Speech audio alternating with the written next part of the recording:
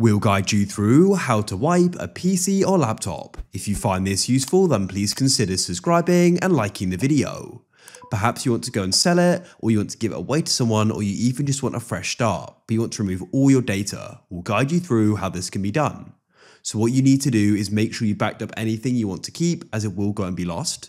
You could put it onto an external drive or upload it somewhere.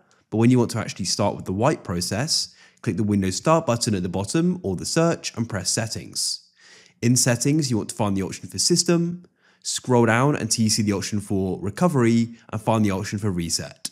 If you're struggling to locate it, you can press Find a Setting in the top left and type in Reset. Then we can press Reset PC. Choose if you want to keep files or remove everything. In this case, I want to remove everything. You can then choose how Windows will be reinstalled. I'll do a local reinstall. You can see what's going to happen here and you can press Next. We're now on the confirmation page and it's going to tell you what resetting is going to go and do. Read it through and make sure you fully understand it. And when you're ready, you can press Reset and the process will begin. That's it. You can go and wait and it'll be reset.